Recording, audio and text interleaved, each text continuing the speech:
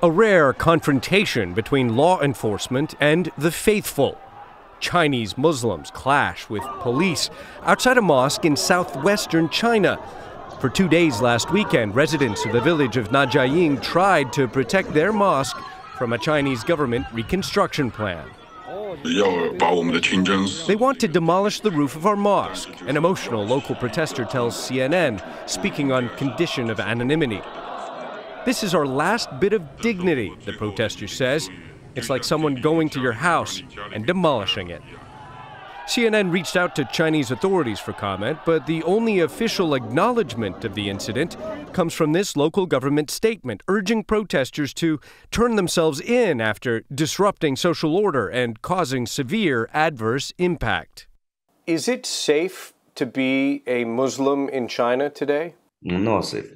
Ma Zhu is an imam and activist from the Hui Muslim ethnic minority, living in exile in the U.S.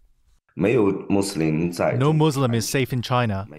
My people, the Hui people, everyone is trembling, scared, and living in fear.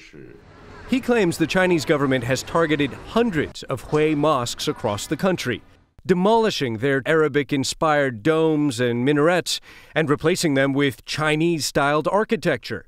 CNN has independently verified the before and after images of several of these cases, part of Chinese leader Xi Jinping's policy of Sinicization, instructing religions to basically look more Chinese. The logic of what China is trying to do is about social re-engineering. It's by remolding people. Academics and activists say since Xi came to power, there have been crackdowns on expressions of religious, ethnic, and linguistic identity. Xi Jinping's policies are aimed at all socially organized groups, including Christians, Buddhists, and even some civil organizations, including LGBTQ.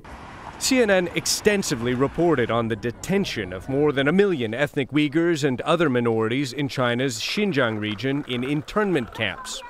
And CNN reported on clashes around churches in eastern China, where authorities chopped the crosses off the top of Christian places of worship.